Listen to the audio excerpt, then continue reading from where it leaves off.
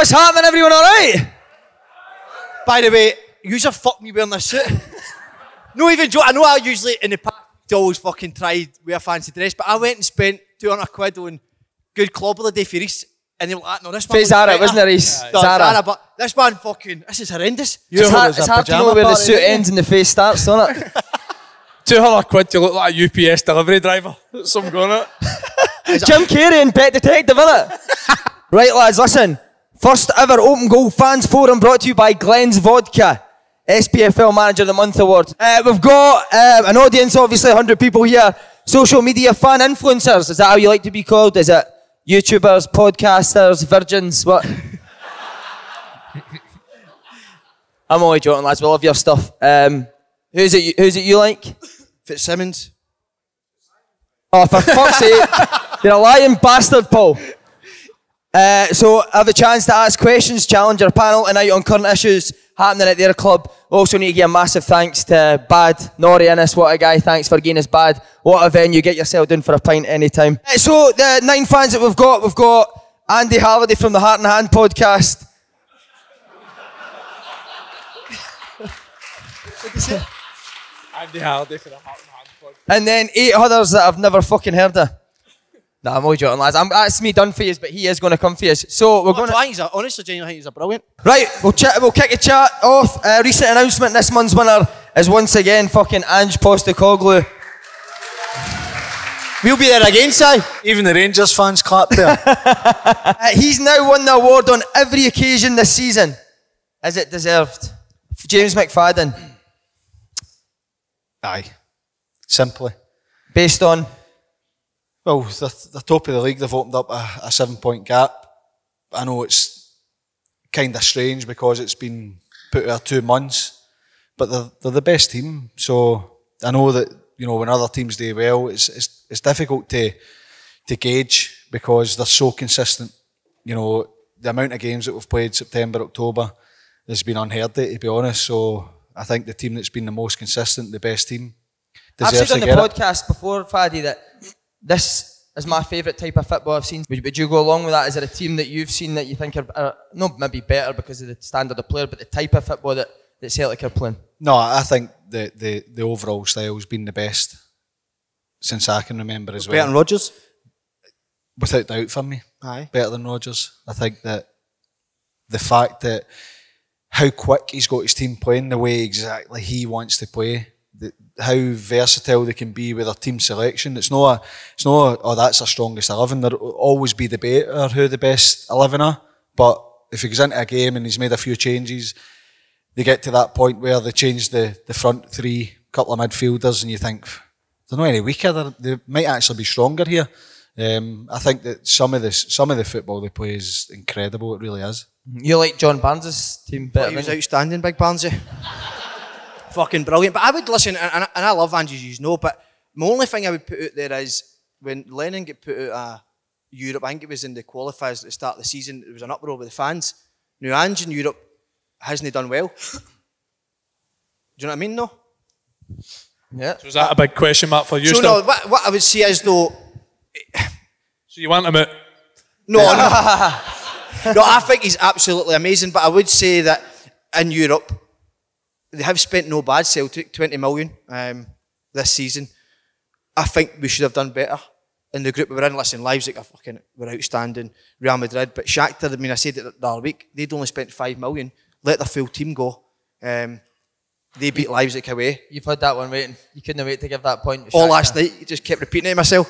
I know I'll be bringing some of the boys in. Well, that's a good point to bring in Ryan then, because obviously Celtic fans, it seems, are in love with Big Ange, but do you take Slaney's point on board about the European record?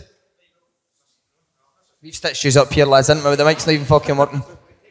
In fact, just take his place, Ryan. You'd probably be more fucking used. Do I need to take the tracksuit? I know, or can I get away with that? No, what was I going to say? The European point, right, I get it, aye, it's a good point, but can you not see what Ange is saying in the sense that we've improved what we're doing in the park, we're getting there. And I think for the first time being in the Champions League under him, you look at the team, I think there's only 2 or 3 of them who've played the Champions League before. To have a first time experience under him and all the players, there's a positive signs. I'm pretty ambitious. I'm pretty excited for the next time round. We had a tough group, Real Madrid, Shakhtar, Leipzig. If we took our chances, it could have been different. I know that's if buts and maybes, all that shite. But I was quite impressed with what I seen there the course of the 6 games. I think we were just unlucky on certain occasions. So that's my point there. It says here you're the co-founder of the Talk Scottish Football podcast. Yes. The other founder is Paul the Tim, but he's got a restraining order on Slaney, so he's not came in. And also the host of the Celtic podcast, right? Yes, that's myself. Aye. Good. So what do you review games? Aye, we do talk about everything. Talk same amount of shite as usual all day. We try our best. Aye. Good man. Good. Andy, what's your thoughts on the European stuff? Well, in terms of manager of the month, I agree with Fad. It's deserved. 7 games, 6 wins. Obviously, the one defeat being the St Mirren, but 30 goals scored in 7 games. It's crazy, really, isn't it? He's done his homework for That's Have you stole Slaney's sheet of paper? That's how you do it, wee man. Just a couple of notes. But in terms of European stuff, honestly, I looked at the group when it was drawn, and I thought Celtic could get out of that group. I really did. Listen, it's a difficult group, but like Slaney said, I think Shakhtar hadn't played domestic football for a long period of time. I thought Leipzig would obviously be a tough challenge, but I would have fancied Celtic Park to take the points at home. I think if you look at their performances over the points, they were probably unlucky. You've got to say they were unlucky. I think they performed really well against Real Madrid at home. Shakhtar away, how they never won the game, I don't know. And I think their performances probably showed that they can compete at that level, definitely. I still think there is a disappointment there. Don't get me wrong. I still think they'll feel as if they should have done more than they've done. But you've got to take Angie's point. They're trying to compete at that level. They're trying to implement their style, and it's going to take a couple of transfer windows to get where they want to be. What a man. Ryan, you got a question for the panel? But he's fed up talking to Ange yet, or he's wanting something new. Honestly, mate, I could talk to him all day. He's brilliant, isn't he? That's the thing. I was going to say, do you get the sense, he's obviously came here, nobody really knew who he was, but he feels like he's got something special in him. See, when you talk to him, is he unique in that sense?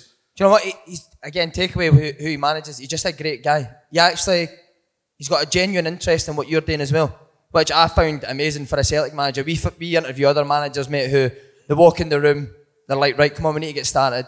You get 40 minutes with them. As soon as the 40 minutes is done, somebody does that to them, they need to go. Ange comes in, 15 minutes, asks how you're getting on, how the podcast's doing, how the team's doing.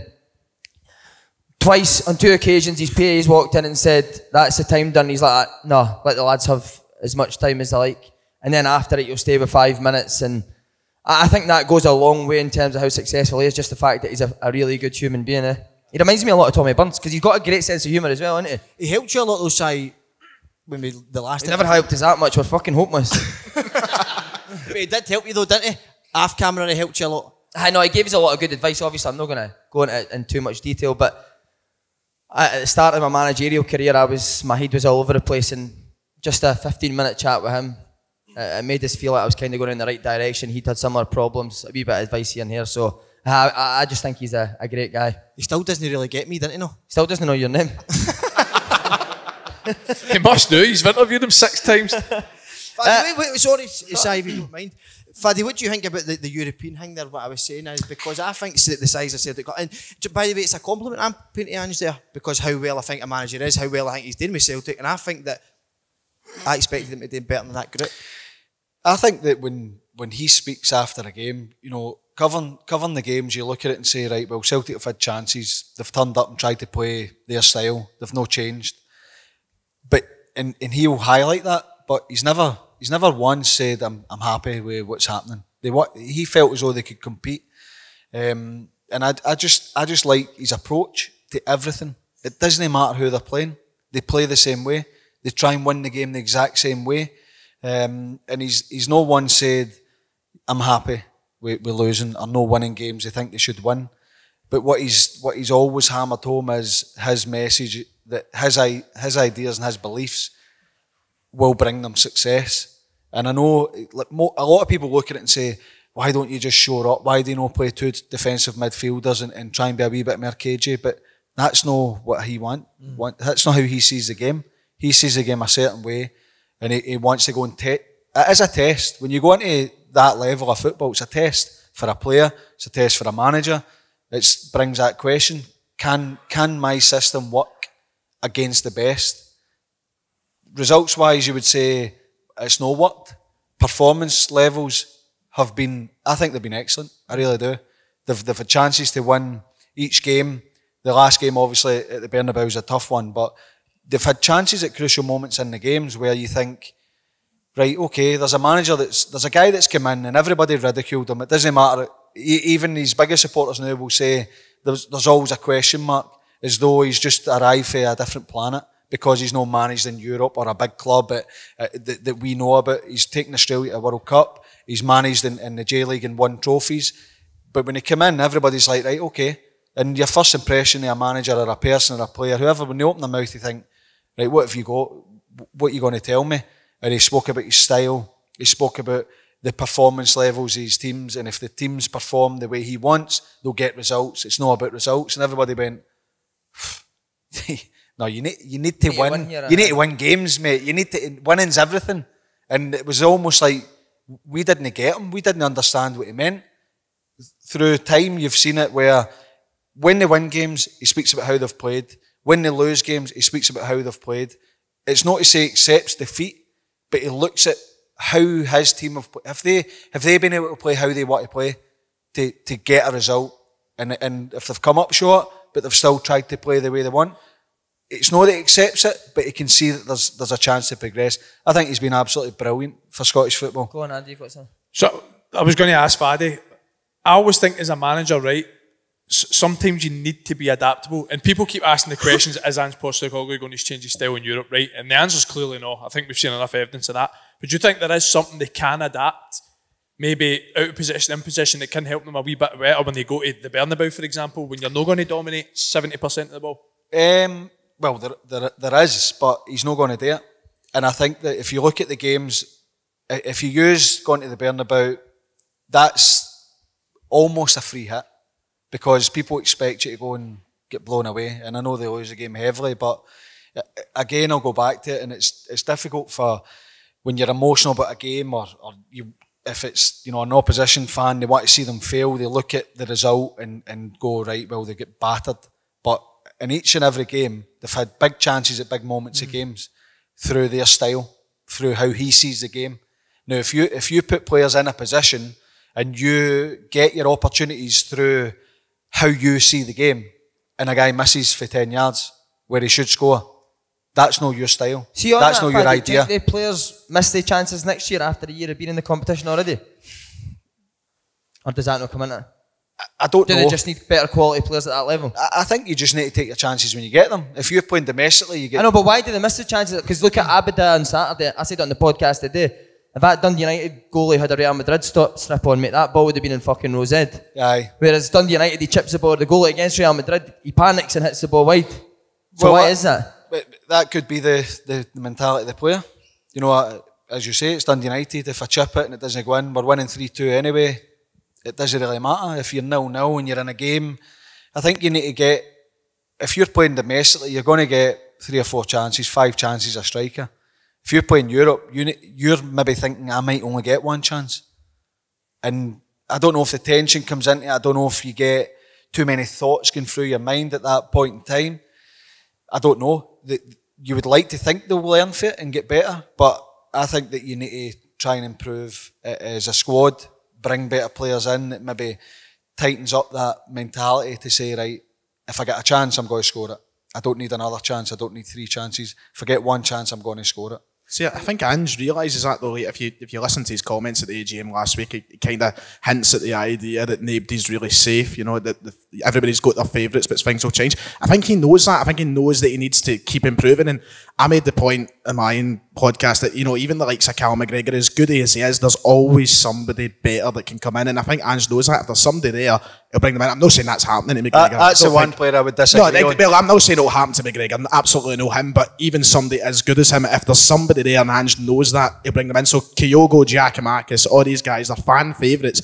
We might love them. We might score goals week after week. But if Ange can get somebody better than that, I think he's not scared to go out and get them and get a replacement in. See, on that, are the players that they've brought in this summer better than what was there before, though? Is Jens better than Starfelt? Is Moy better than...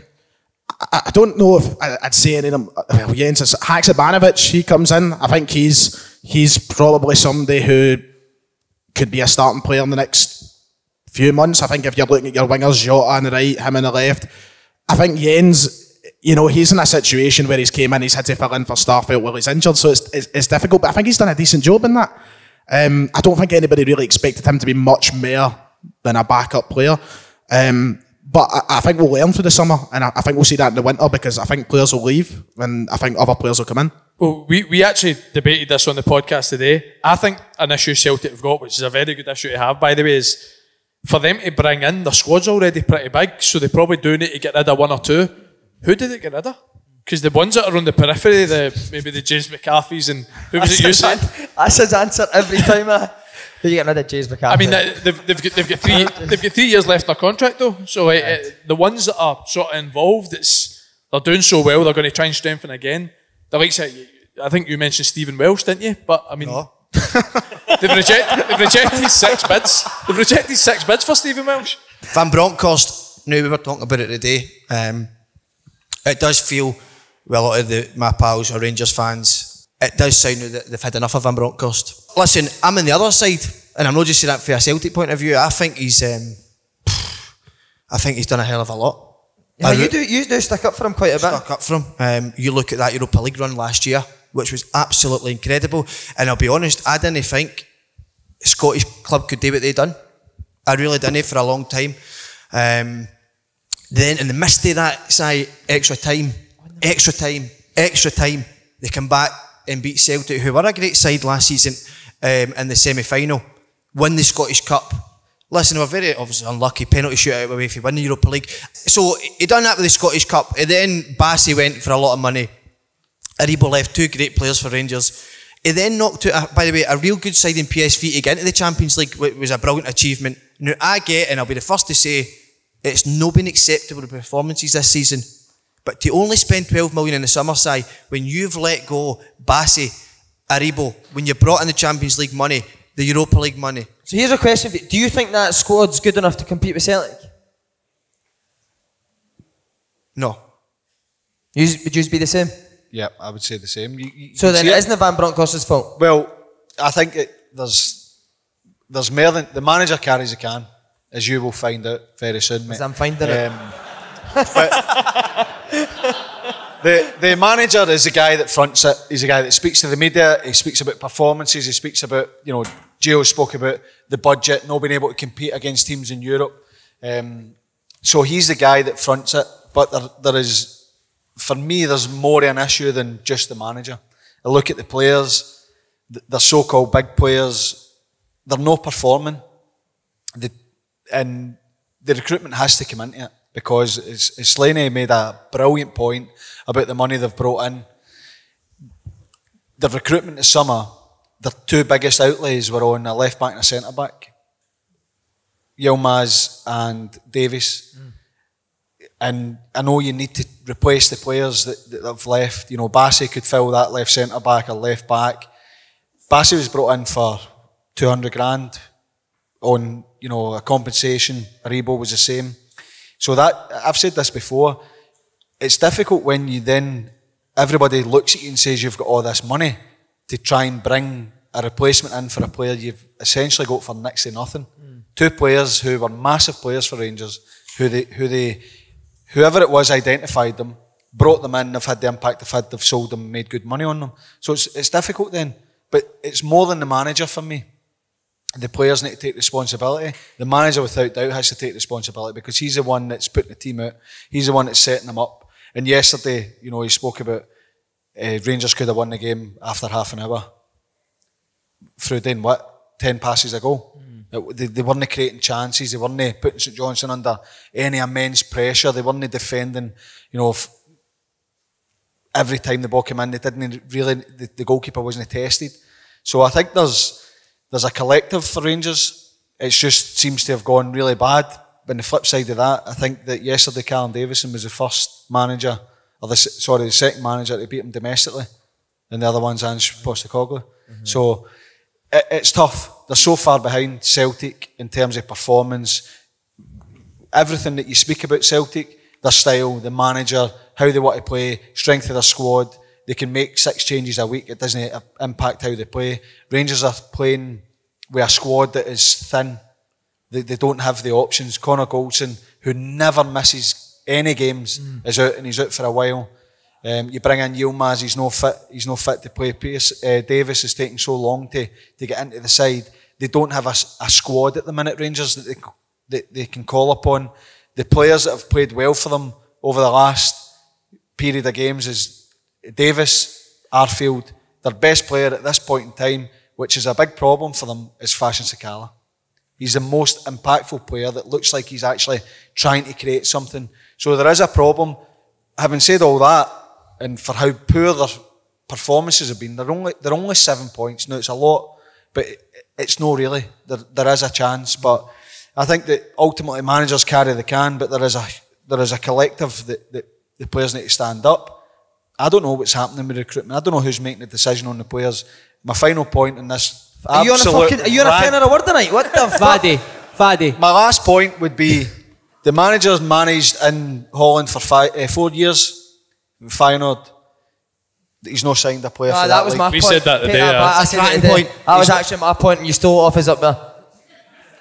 Kidding, I admit it. Who is ultimately to blame then? Is it the players? Is it the manager? Is it further up than that? Is it the board? Is it the recruitment? Or is it a collection? Is it all of them? Because at the moment, obviously, the situation is dire. Div, what do you think? We don't know. We don't know the ins and outs. So I think it's a bit of both. You go to the manager because you don't know about recruitment. We're guessing about recruitment. We're guessing about the players. We're guessing about how they train. We're guessing about the tactics. So ultimately it goes to the manager because he's the one that's up front of house taking all the flack, dealing with all the questions.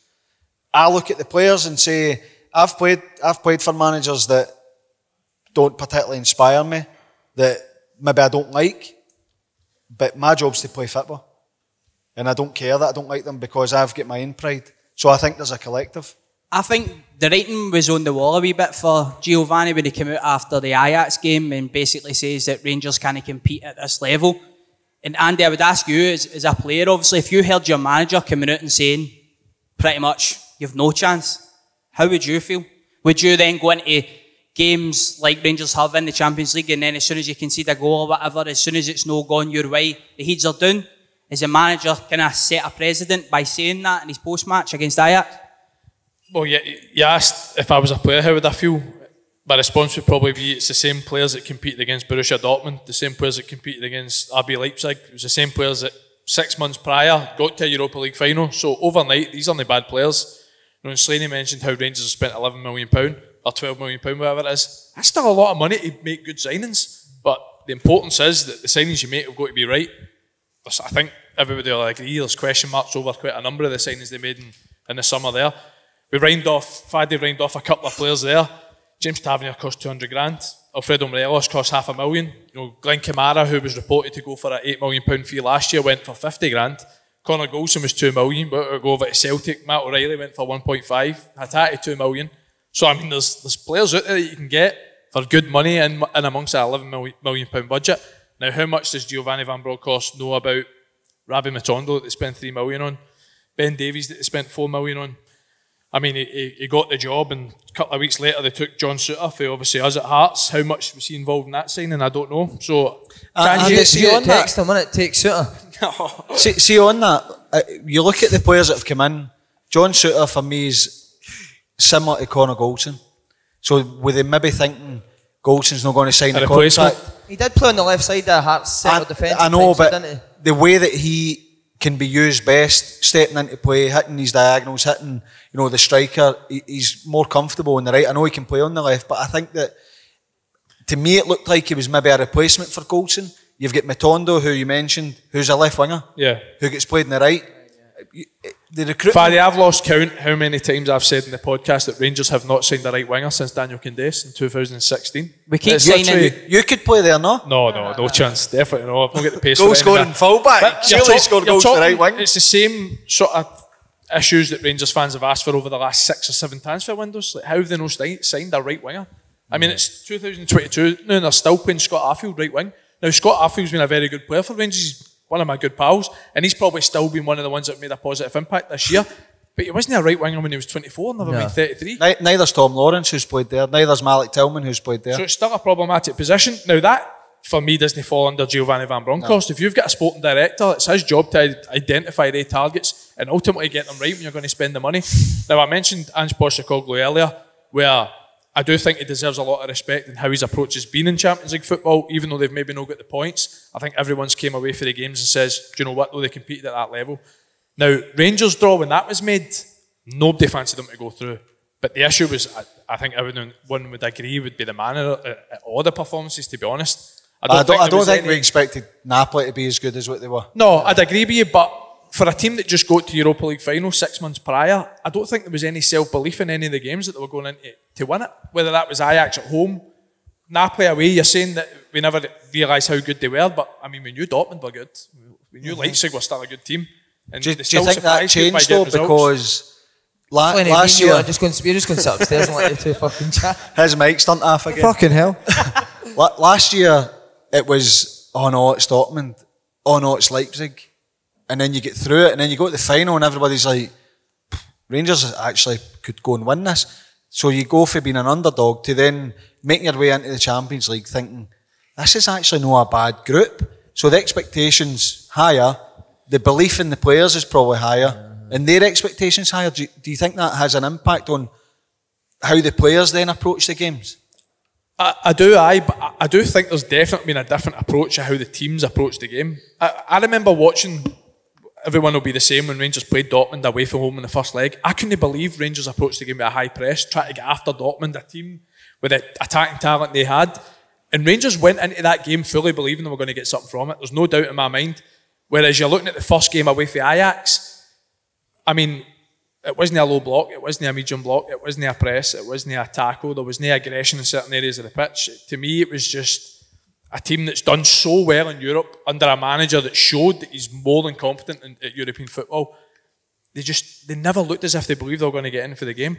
Now, like I said, if Rangers went through the campaign, played the way they can and still never get through, I don't think there would be any question marks over the manager's job or what he can do at that level. But the man of defeats, I think, has been the bigger issue. But why has it changed so much? I mean, the start of the season, they beat PSV. You know what I mean? It's a good... Listen, Rangers' position now is not a hard luck story. I've seen a lot of people talking about the centre-half issues, right? And it's no great, don't get me wrong. Conor Golson's our best centre-half. I still believe that, and I don't think anyone talks about it enough, that Philip Holander's our second best centre-half. Because I think he's been a massive player for Rangers whenever he's played. He's been injured. Obviously, Soapy, John Souttar's been injured. They've had a lot of issues in that area of the pitch, but scoring goals is an issue, creating's an issue, conceding goals is an issue. So is that the approach as well? Because you look at last year, Tavernier, goals, assists, he's not having the same effect. No. Barisic's levels have dropped dramatically for me over the last couple of years in terms of his creativity, his goal threat, his willingness to get forward. Does that come from the manager? Is that the tactics are trying to... He got his tactics spot on in most big games last year, whereas his tactics this year have been poor, I think. You think about the Livingston game, who played with 3 centre-backs, and all Rangers done was cross the ball in the fucking box to the 3 centre-backs the full game. Whereas last year, he was getting the tactics spot on, especially in Europe. But there just seems to be a real lack of identity at Rangers. They don't look like if they're playing a high up the pitch, whether they're sitting back the pitch. Listen, I think I've always tried to stay very consistent, and it'll be the same whether I'm talking about Rangers or St Mirren or Livingston tonight. I'll never sit here and say somebody should lose their job. Never will. I'm still a professional. I'll still treat others like professionals. I do think it would be harsh to sack the manager. I really do. Because I do believe he's not been backed as much as you should have. But still a big part of your job is getting the best out of the players you've got. And he's still got some very good players at the club. And you've just mentioned a few of them. You could count in your one hand how many Rangers players have performed this year. Who does that fall on? Does that fall on players, managers? Would you concede that he's not getting the best out of the players that he's got then at the moment? Because like Ryan Kent, for example, isn't performing to his maximum. Faddy spoke about James Tavernier there and talking about goals and assists. I think we've relied heavily too much on a right back to get more goals and assists. Ryan Kent's a man who's a winger, a star winger, and he's not been contributing to that. So would you concede then maybe that the manager isn't getting the best out of guys? Like yeah, Kent? No, I agree with you. I think that's what I'm saying. I think that's the sort of big question mark now. And we're talking about, by the way, performances in Europe. Performances domestically haven't been good either. They've not been. And I think you're starting to give them praise for getting over the line in a lot of games. Like, you talk about the Livingston away in the first game of the season. There's been numerous of them this year where you think, do you know what? Rangers aren't playing well, but they're getting points. I mean, it was only 3 weeks ago they were 2 points behind Celtic, and we kept saying it feels like 10. It did feel like 10 because Celtic are beating people 5-0. Rangers are winning 2-1, just getting over the line. And I keep trying to sort of defend it by saying, just signing a good team, they're playing well and getting over the line, but we're in November now. You know, the form's not really changed. Their best performance, unfortunately, has probably been against us at Hearts this year. So I believe he still deserves a little bit of time. He needs to get back in January. Whether people think he will or not, he was saying the other day that he needs to get back. He was saying the other day that he know they're working on bringing players in, but he doesn't know how many he needs. That's worrying, isn't it? I don't know how, because I think he spoke about. I think Div, and if there are any other Rangers fans in here, could definitely name 2 or 3 positions. Div, where do you see them needing players? Obviously, Andy's mentioned right wing. Would you go along with that? Where else do you see? Absolutely. I was going to interject a bit ago and say we keep signing centre mids to play right wing. I honestly don't understand what the thinking is there. Definitely as a position that we need to strengthen in. Also, we've got players running out of contract like Alfredo Morelos. He's just bench warming at the moment. Is he a guy that you get rid of in January in order to free up the funds to bring in somebody better in the midfield, maybe a powerhouse, or I don't know, somebody who's going to make a change for Rangers in this title race if they're still in it? I mean, you go to Celtic last year and they went out in January and they got your Rio Hatatis, you got your Matt Riley. So obviously Rangers can still potentially do something in January. Is Alfredo Morelos getting rid of him, freeing up funds? Well, would you take money for Morelos and Kent in January? At the moment, with our performances, you would have to think so. Yeah. Especially with Alfredo Morelos, because he's not even playing. What I would say is it's a travesty if they both leave on a free, because they've been the club's two of the three, they two and James Tavernier have been the club's biggest assets for 5 years, and I think it's unforgivable if the two of them end up leaving a free transfer.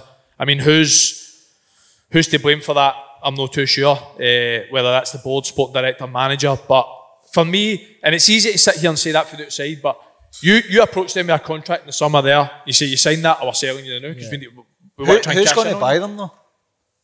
At this point in time, who's desperate to come and get them? But that's my point. So you need to try and tie them up in a free, because you can't let them walk away in a free. I agree with you. We're talking about last year or the year before, that was it Nantes in France or Lille in France that made a £15 million bid for Alfredo Morelos. Ryan Kent's been linked with clubs basically every year, whether there's been bids or not, I'm not too sure, but he was definitely linked with Leeds. So you can't then lose these players for a free transfer, regardless if they've had a poor year or not. See, if you've not got full confidence in Van Bronckhorst, if you're on the board, why are you going to give him money in January? Why keep him then? If you've not got full confidence in him, what you're saying. Aye. So if they keep him, they have got confidence in him, so you've got to back him. Div, do you think they will keep him before the World Cup comes? It looks like it. It looks like it. Honestly, see his comments, I'll go back to that, see what he says after Ajax. I think it was a plead. I honestly thought he was going to resign the following morning, and I don't know why. Aye. Managers you said Graham Murray was in the camp. No, exactly, because they'll not get paid up. I think it was almost like a plead where if I say it ain't bad enough, because if you look at Giovanni Van Bronckhorst, he's always been very measured in what he says. And he came out and some of the comments he made after that was pretty ridiculous. So it was almost, I thought as a fan, he's wanting the board to sack him. Do you think what he says matches what's happening? Do you think it reflects? I feel like he's went back on it almost, because he's pretty much said we couldn't compete at that level, and then he's tried to, in his post-matches after Napoli and Liverpool again, he's tried to say that we can. So I don't know, to be honest. You're talking about interviews. Everyone seems to forget his interview after PSV when they do qualify for the Champions League. I mean, watch that back. He is literally pleading for players. He says, we've got this money for Champions League. Did he, aye? You know, we need to strengthen when we go into this group stage. And for that, they never signed one other player for the end of the window shut. So I feel sorry for him in that respect as well, though, because go back to what you were saying as well, Faddy. Like, we signed Yilmaz for a significant fee. We signed Ben Davies for a significant fee. Then you don't see these players feature for a long time. Is that an indication then of he's not got a massive say in who's coming into the football club? Right, listen, it's great we talk about Celtic Rangers because we never talk about them on the podcast, but we need to move on to Hearts. Let's get a round of applause to this man's form just now. What a player, man. Some disgruntled applauses there, by the way. The only one that never clapped was the fucking Hearts fan at the front. Andy, what are the best qualities you find in the Robbie Neilson as a manager other than being absolutely fucking gorgeous? His ability to play the sax, definitely. What? His ability to play the saxophone, definitely. No, man manager, 100%. He's a good coach, which I think you need to be at sort of any level at the highest level of the Scottish game. But for me, definitely his ability to treat individuals, because you look outside the Old Firm, very rarely the clubs domestic have big squads. I think you look at Hearts just now, we've got a decent sized squad for obviously for being in Europe this year, and you've got to have a special talent as a manager to be able to handle each individual player and keep them happy, and I think he does that really well. I think he's put a lot of trust in boys. I think if you look, I know our injury issues are obviously a big issue, but everyone's sort of had a chance. I think he's now, which I think has been a big thing for Hearts fans, is he wants to see a bit more players getting chances for the academy. You look at Connor Smith and Finlay Pollock and the likes of Aidan Denham, other boys have been on the bench. Got Lewis Nielsen for Dundee United, and he's made a few appearances this year. So it always seems to me, no matter what Robbie Neilson does, as soon as Hearts have one bad patch, there's calls for to get rid of the manager. Why? Let's ask. Why is that? I think it's just the concern is regarding big games. So often we seem to go to Glasgow in particular, and I know we've got Rangers on Wednesday night, so I might be tempting fate here. I do apologise, but I think more often than not we end up getting our tummies tickled. I'd like to see us try and actually go. That's Slaney's favourite, Matty Joe. That's what I've just done to him for an hour up there. I think you got in the wrong place. But it was an arse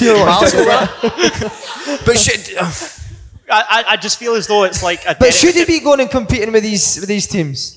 Well, probably not, but that's my biggest fear, is that it turns into a Derek McInnes tenure at Aberdeen, whereby you seem to get the better of everything Is that a else. bad thing when you now look at Aberdeen, if it is a Derek McInnes tenure? But then everybody at the club talks about ambition. Hearts are probably in the best place when it comes to like off the field as well as on the field for the best part of 20 years. So how did you do the last time that you forced Robbie Neilson it? I mean, I didn't personally. The first tenure was great. What happened when he left? It was watching when you were second in the league, was it? Went second on the night. Right. Against So what Rangers. happened when he left the last time? Well, that's if buts and maybes. Look, I've got no It's plans not with if Robbie. buts and maybes, you get relegated. That's what I've got no plans with Robbie's first be tenure. careful what you wish for. Robbie Nielson's a top manager. He really is. And I know you're saying about going to Glasgow. Right, you've got the option. You can finish outside the top six, but you win in Glasgow 4 times a season. No, I hear that, and look, it's more like he's never won an Edinburgh derby at Easter Road. I just feel as though it's often overlooking the big games. How many and it gets the times has better he of finished everybody below else. Hibs in the league? None. The other thing I would say for Robbie Neilson as well is he's not only successful at Hearts, but he's completely changed the style of play as well. I think that was another big criticism that Hearts were born to watch. I now watch Hearts and I thoroughly enjoy it. It's attacking football on the front foot. And by the way, I know you've been put under a wee bit of pressure there, but it is a minority of Hearts fans. I'm not saying that there's 20,000 outside the gates all the time that's wanting them out, but there has been the odd murmur that he's not quite getting the credit he deserves. But when you're a manager and you take over a job, it's important you take the club and progress them from where they were before. I mean, he's came in when they're in the Championship. Obviously, he got them up, which everyone, you should do. That's what you should be expected to do. But the first time I asked him, he's got them third in the league. 2 Scottish Cup finals in 2 years.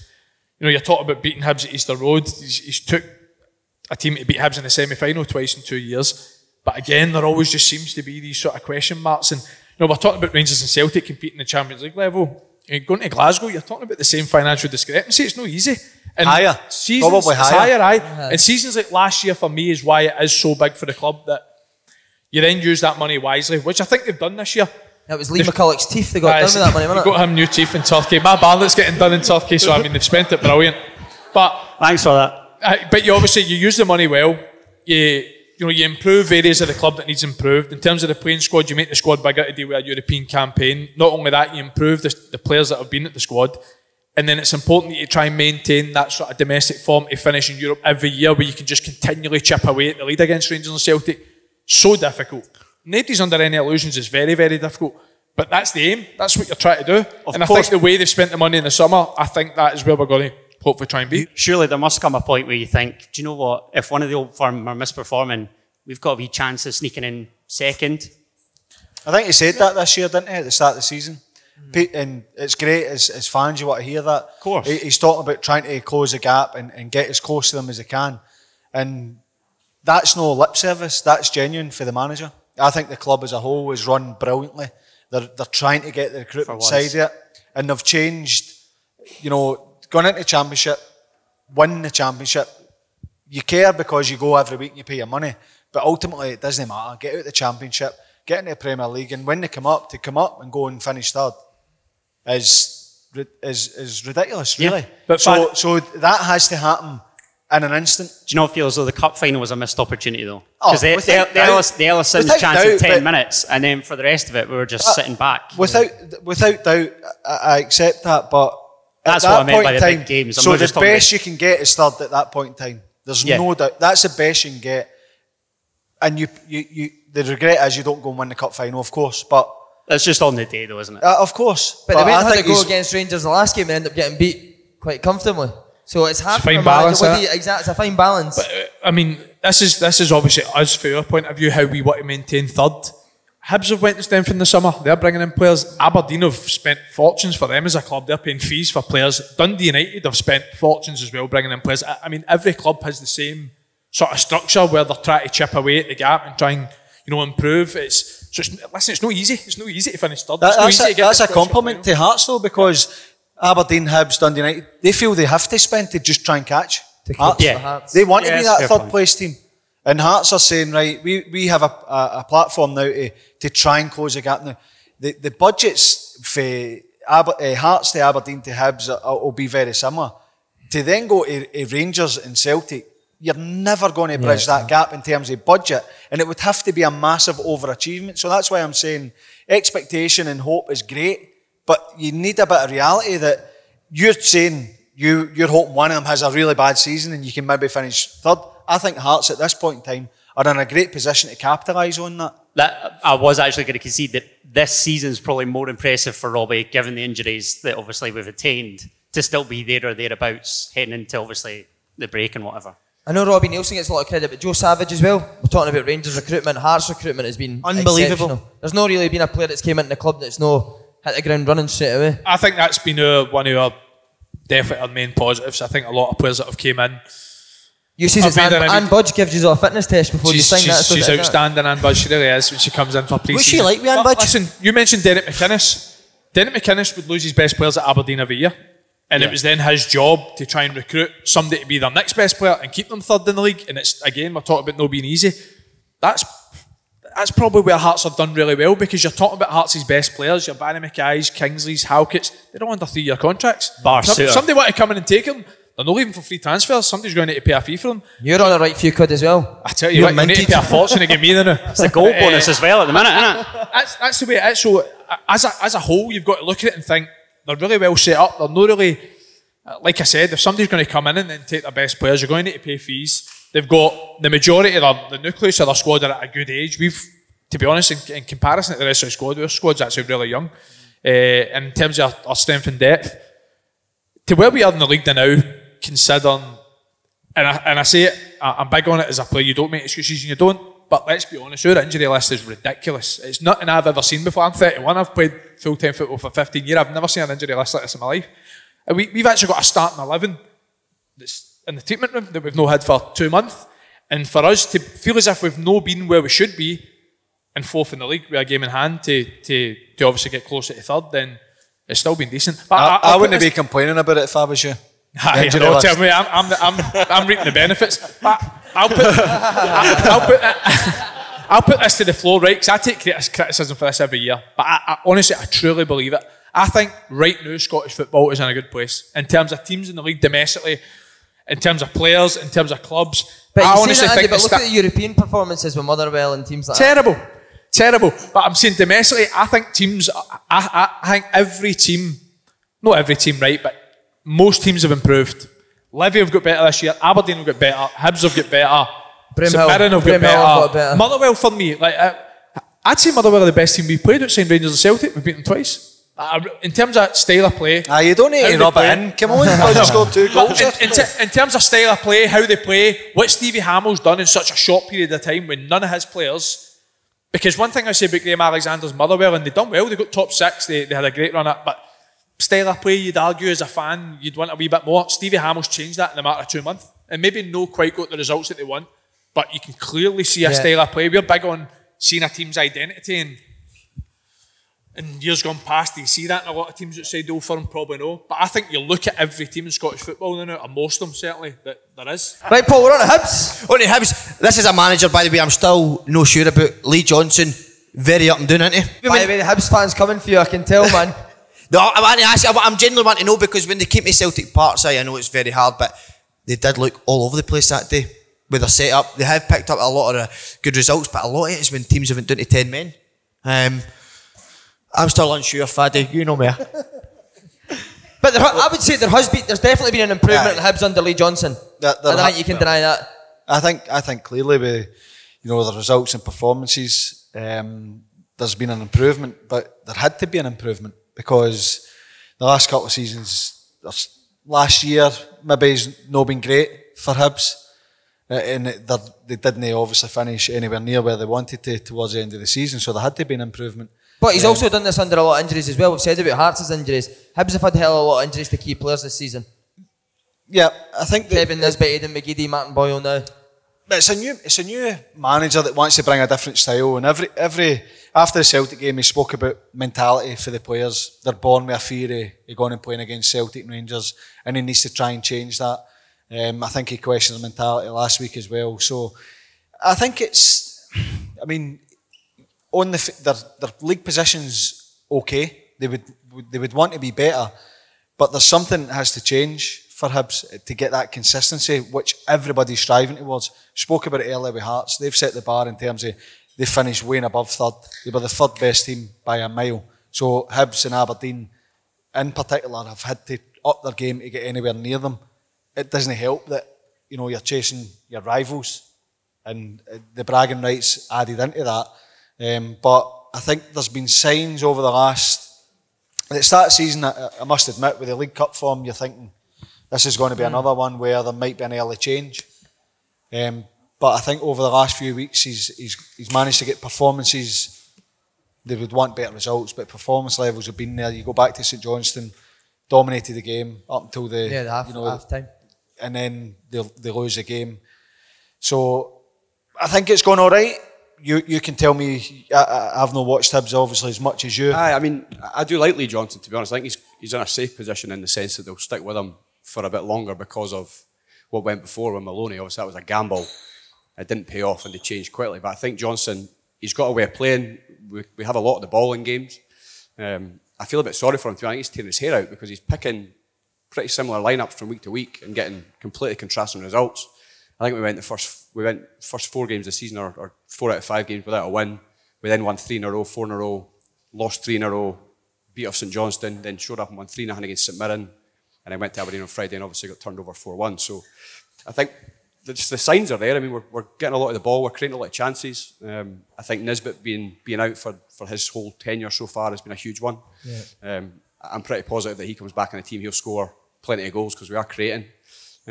But I just think he must be so frustrated because, as I say, he's not changing the lineup too much. He's not changing the way we play too much. But from one week to the next, you're just never sure what type of team you're going to see. What have you made of the recruitment? Because obviously we spoke about that being a big thing in football clubs this tonight. What have you made of Hibs' recruitment this year? Because they have went far and beyond. Are they Lee Johnson signings? Is there guys that are picking these players? Is that something that Hibs need to do better in terms of recruitment? It's been disappointing, to be honest. I mean, you look at the number of players we signed in the summer. I think it was 14 signings, if you include a couple of boys that were on loan that went permanent. And if you look at the starting 11, there's probably 3 or 4 that are actually playing every week. So there's a load of boys that are getting contracts that aren't actually making the team better. I think Johnson said 2 or 3 times already that he's got too big a squad.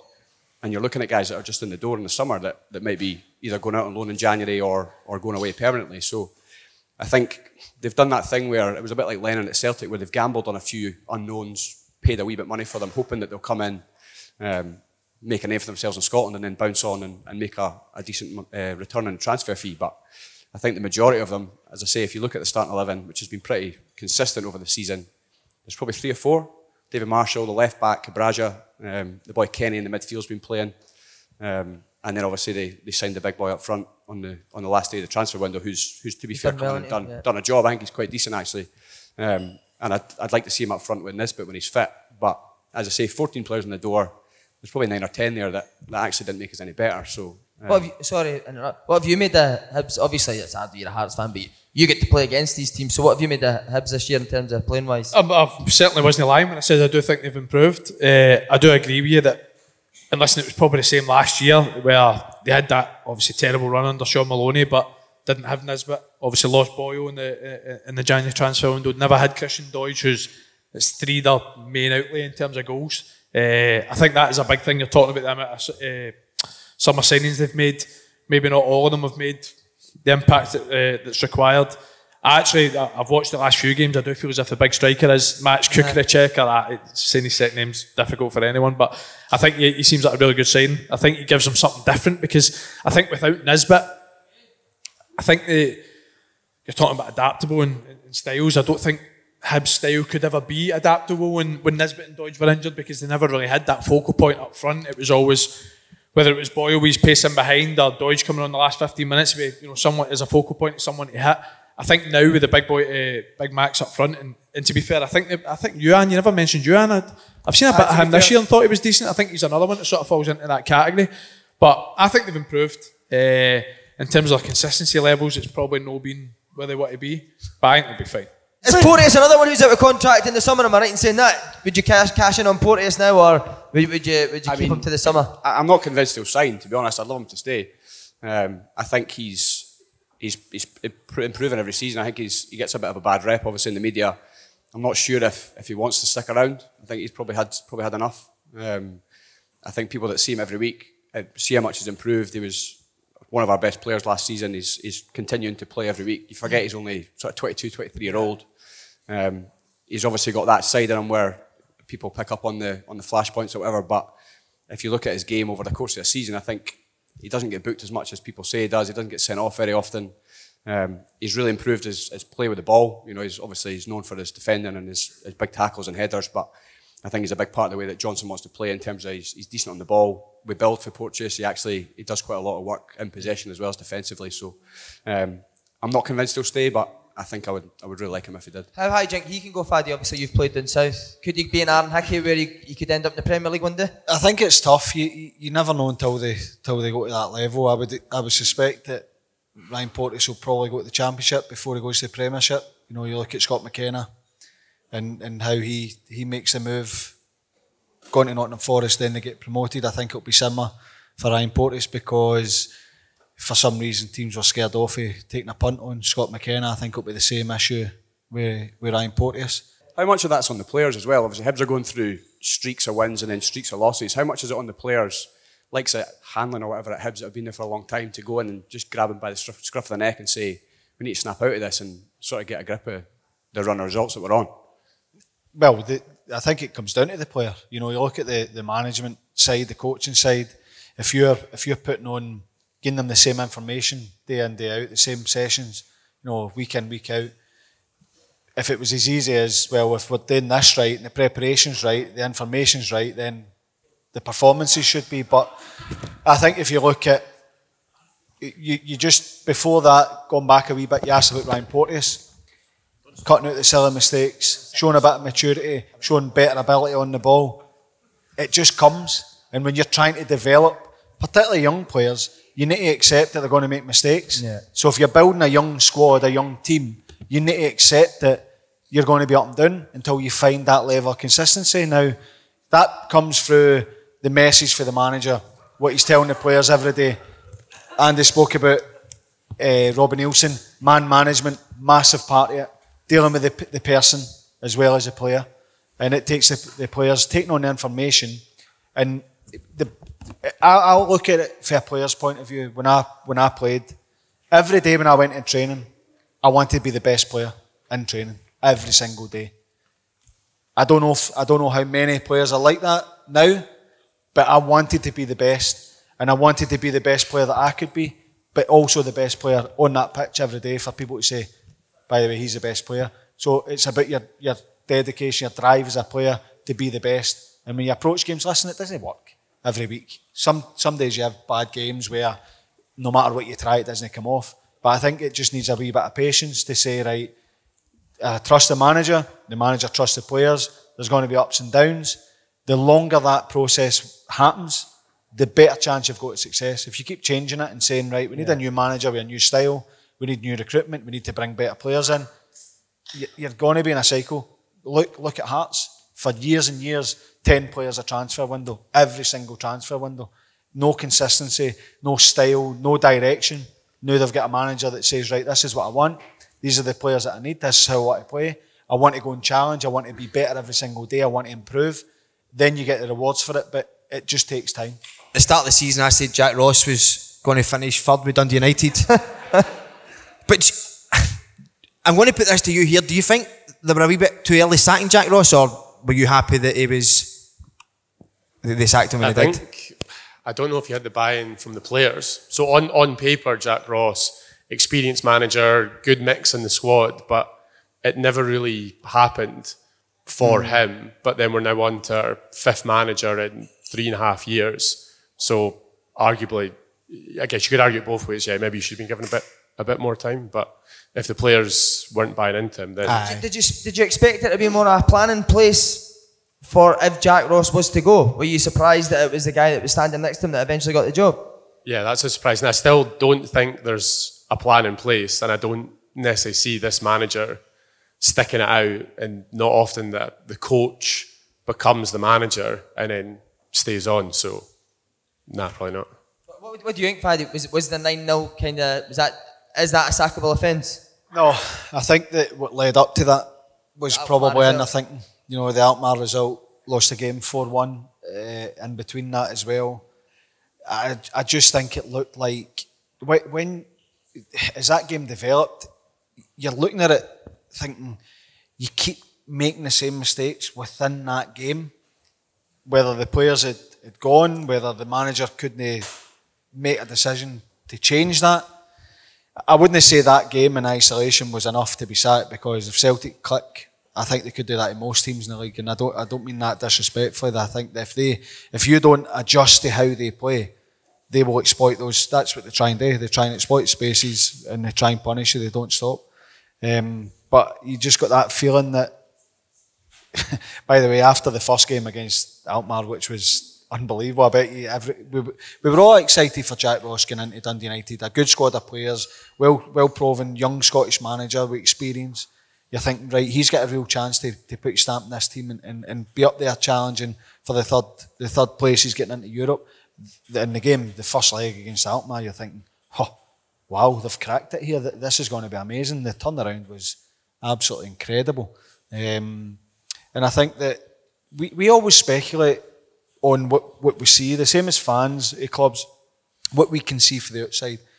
You don't know what's happening behind the scenes. You don't know how the training is. You don't know how the players are responding. You don't know the conversations that's happening between chairman or board members, other staff members, players.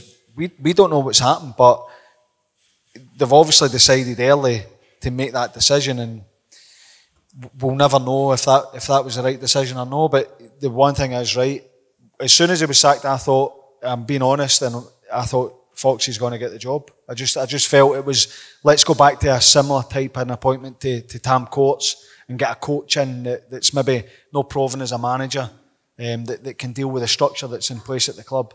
I thought Foxy was a stick on to get the job. And do you think he's right then to take them forward? Or do you think he's the right man to... I think it's tough because he's got a reputation as a good coach, but as you know, you've been a coach. When you're a manager, when you're a coach, you can tell the manager what you think and you formulate your opinion and you back it up, but ultimately it's an idea. The manager makes that decision. The manager that makes a decision lives and dies by that decision.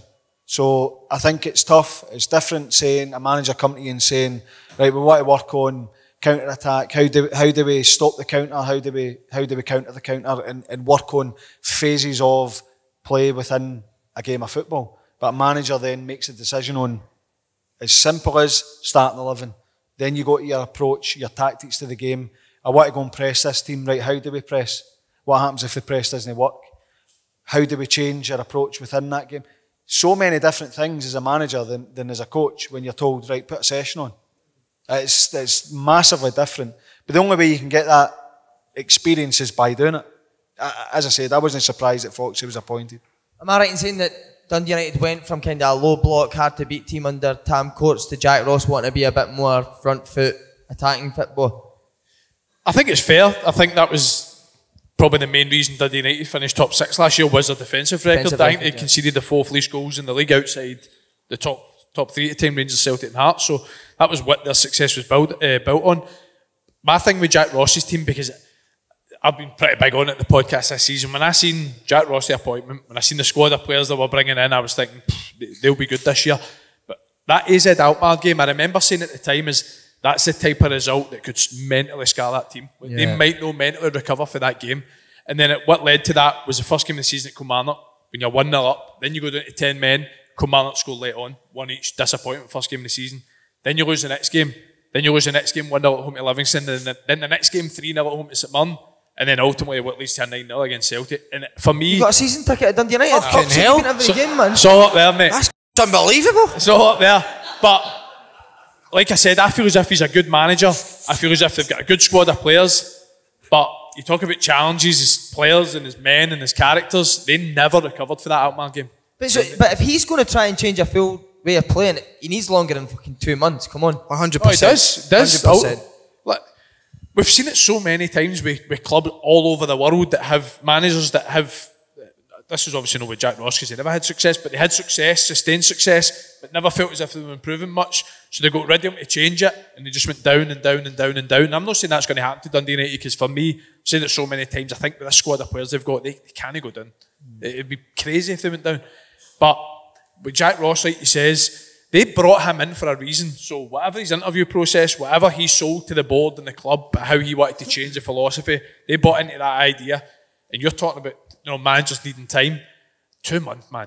But listen, they took obviously a lot of heavy defeats in that period, but he had to be given a bit more. But is that also a lack of planning for the board as well? Because when you think about it, if you are going to go with a Tam Courts type of a team, and you're going to get rid of Tam Courts leaves, do you not bring in a similar type of manager who suits how their players play? Because Jack Ross then has to go and play attacking football with no disrespect. But they're annoyed at that. But with Charlie Mulgrew and Ryan Edwards on the halfway line. But Fad, if you don't mind, that's what I want to ask the 2 Dundee United fans, because I see this all the time. I'm talking about when teams have success. Surely top 6 was a big success last year, considering coming up for the championship.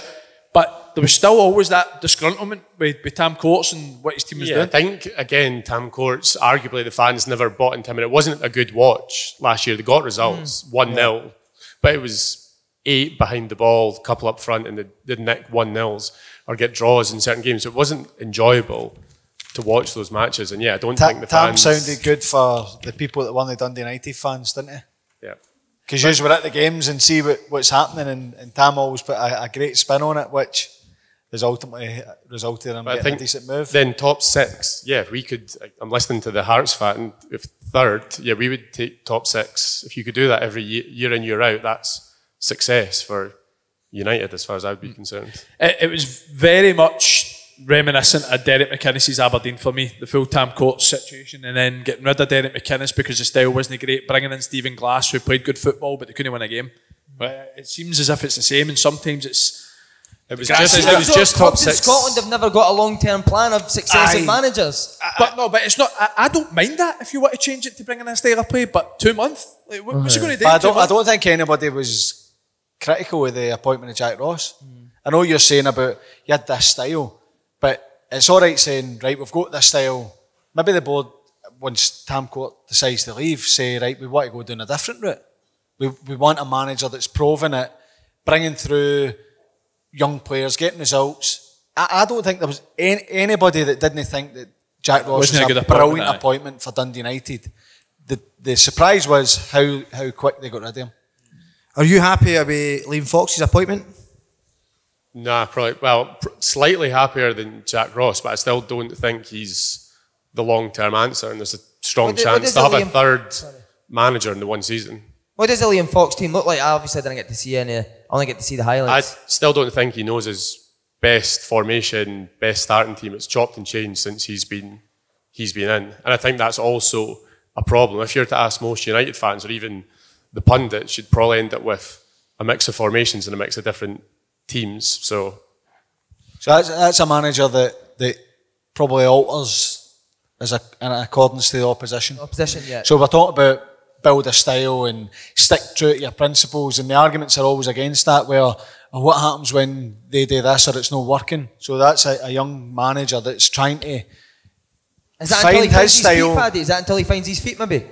Maybe. I think maybe when, and you'll be able to answer this better than me, you overthink when you start and you second guess every single scenario, which is impossible. And maybe he's a wee bit guilty of doing that early on. Will they go down, Dundee United? Well, ask the fans first. No. Based on what? Because of the quality of player? All right, Faddy? I agree. Slaney? I agree. All right, what we want to next? Have you just got a question for the panel, sorry? The mic's been taken off him. Talking shite. Why have you still holding one then? it's just to change it slightly. What role do you think the senior players have in the squad? So we've got, to me, good senior players, Mulgrew, Fletcher, Tony Watt. What role do they have to play when you're changing managers? And it could be any club, but just United. Whether it's a change of manager or not, they have a massive role to play. And supporting the manager, if he's got a message, buying into that, telling the younger players, listen, no stupidly or blindly. If you convince the older players, the senior players, that what you're doing is right, they will help you to pass that message on.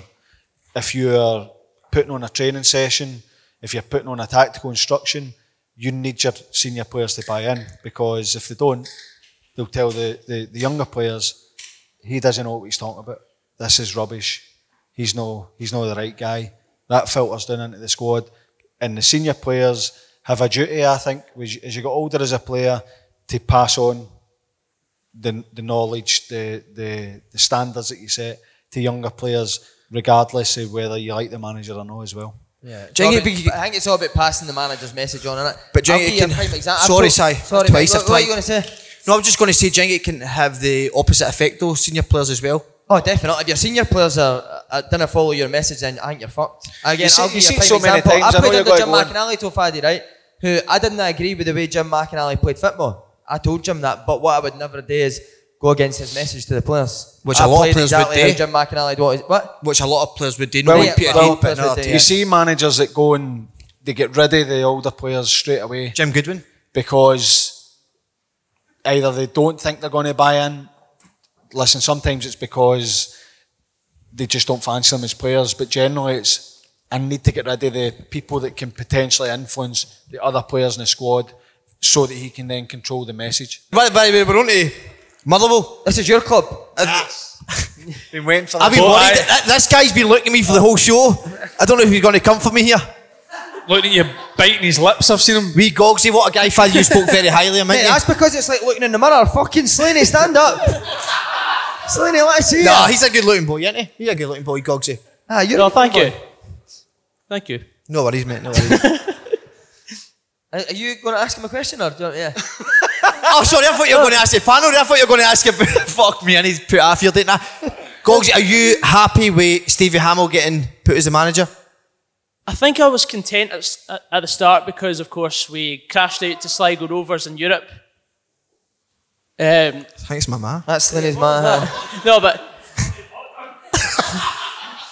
Aye, so we crashed out to Sligo in Europe, and I thought, well, we need to repair the damages as soon as possible, and Alexander walked. And the thing is, under Alexander, you said before, like, we've obviously had a great start last season, and we were actually higher up in the league than we are now. However, we didn't have a proper game plan for most of the season, and it took till April to have an identical starting 11 to the previous game. So now we've got a proper identity in how we play. The only stumbling block for us is the fact that we can't actually get a result. Like yesterday, we played really well in the second half, and we couldn't actually nail down a result. There have been times earlier on in the season, like against Kilmarnock, we were 1-0 up and controlling the game, and then through the game within the last 20 minutes. And I think it's down to the lack of game management that we've got in an inexperienced managerial staff. Whereas I think under Alexander, from a winning position, we might have been able to keep a hold of a lead. So I don't know what my question would be, but how do you think Stevie Hamill can learn from the mistakes he's made so far this season? Yeah.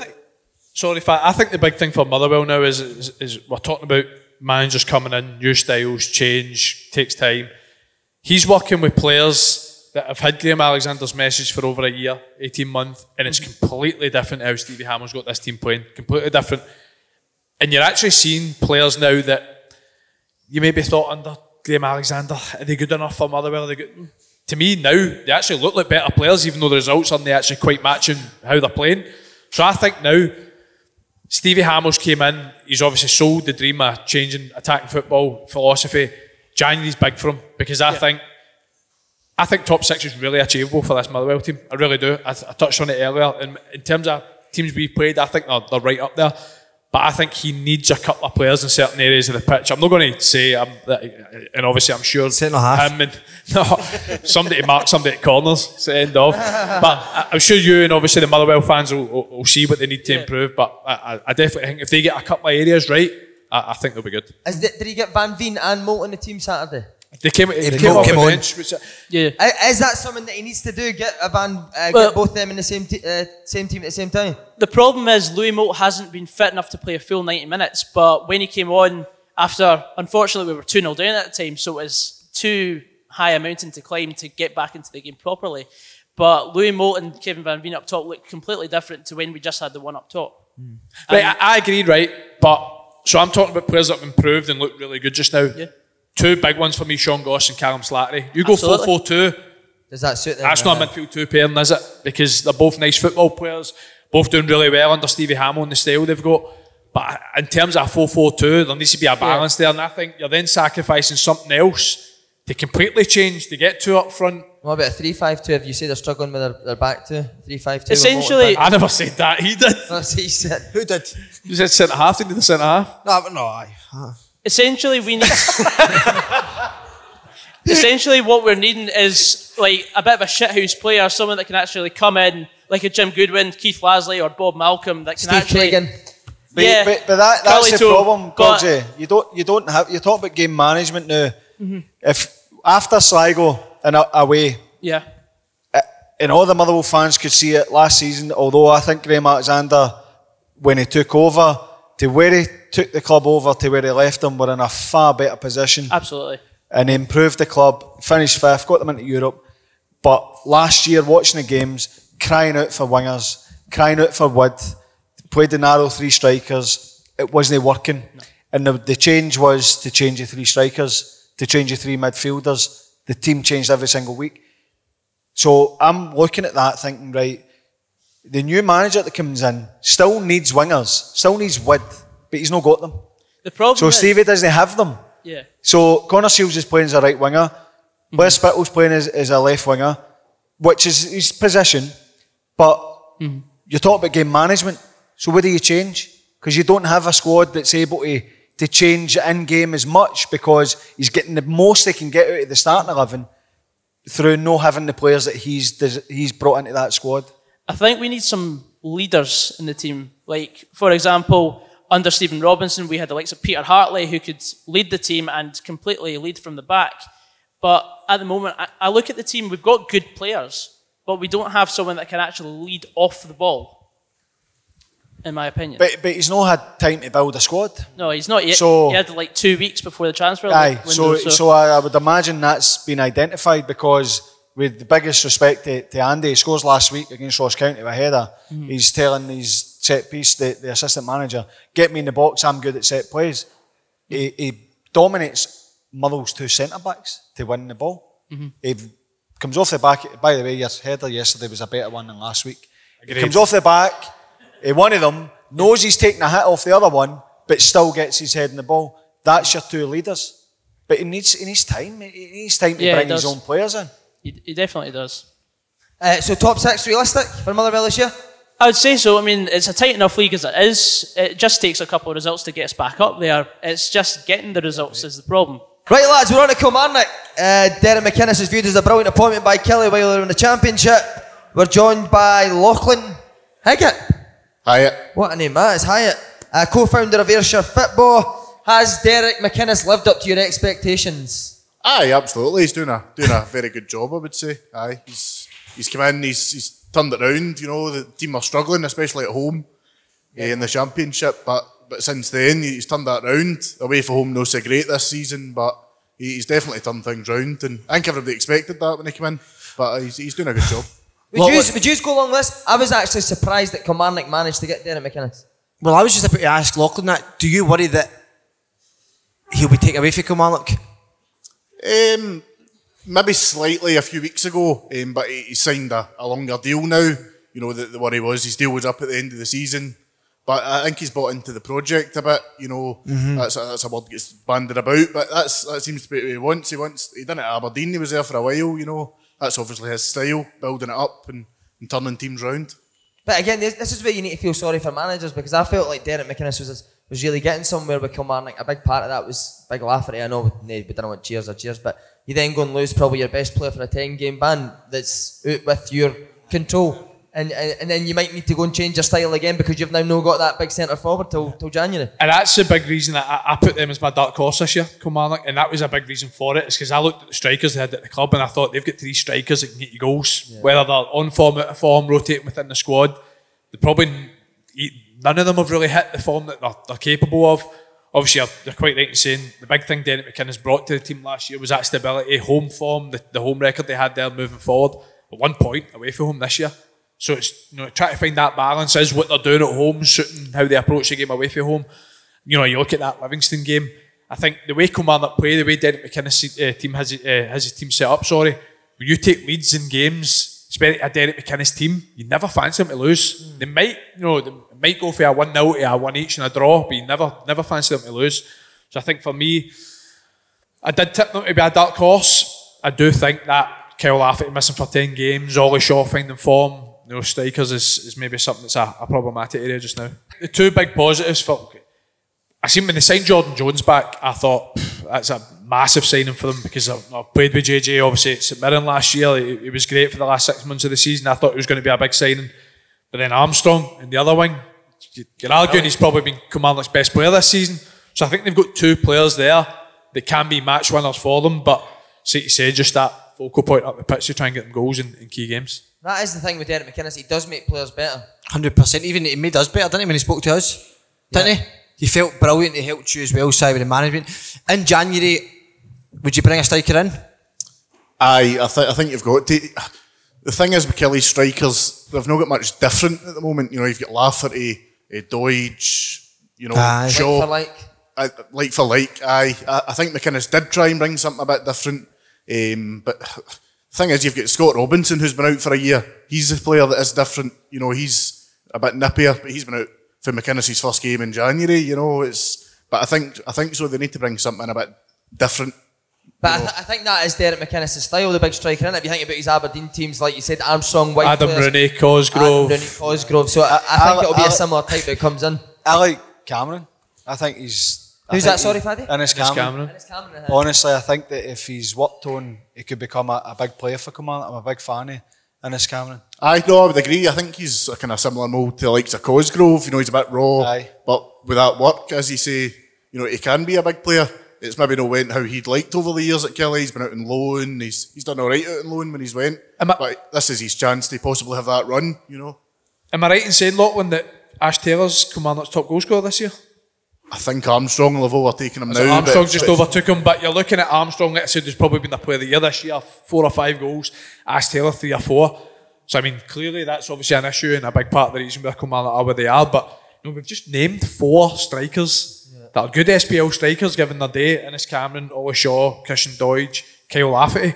But, you know, you need 1 or 2 of them to hit the form they're capable of to obviously get out of position they're in just now. Is safety the priority for Kilmarnock? Would that be a successful season, safety this year? I think so. It's maybe a bit negative. You know, you want to look up, but I think building that foundation of staying in the league, and then McInnes, he's brought in, you know, the head of recruitment, Russ Richardson. he's now got time to work. You know, like January, you start looking ahead, and you need to stay in the league first and foremost to build on that. So I think so, in a way, it's the minimum, you know. In fact, are we looking at Ross County, Killie and United? Fight of 3? I think it's so tight. I really do. I think, you know, Andy mentioned the point earlier that the league's stronger. I really believe that it is stronger. And we're thinking, you know, some teams you go, they've had a great season, and there's still no team that's cut adrift. I think it's going to be really competitive again this year. I think it's going to go to the end. Ross County getting a win at the weekend. Everybody keeps saying, "Oh, Ross County were the same position last year," but it's easier said than done. Managed to get their win. Could have lost that game Saturday as well. Easily, but that's the way the league is. And you know, we're talking about Kilmarnock. The goals they lost were terrible. Yeah. You know, the last goal, the own goal. Another 10 times out of 10, that's impossible. You can't do that even if you try. So that's how tight the league is, and I think it will go right to the end. All right, we're on your team, Paul Livingston. His horn keeps disappearing up there. Sorry, have you got a question, Lachlan? We can't speak about Killie and no discuss plastic pitches, so I was wanting to kind of get your view, Si, as a gaffer, and Andy and Faddy as experienced players. You can... and Slaney is a three-piece suite. You can set this one out, Slaney, you're all right. No, but I just wanted to speak about, you know, the AstroTurf. Killie, great home form this season. You know, the only team, Celtics beat them, and the only other team is Livingston, who obviously play in plastic. But away from home, scored 1 goal, 1 point. How big do you think that aspect is of the plastic pitch?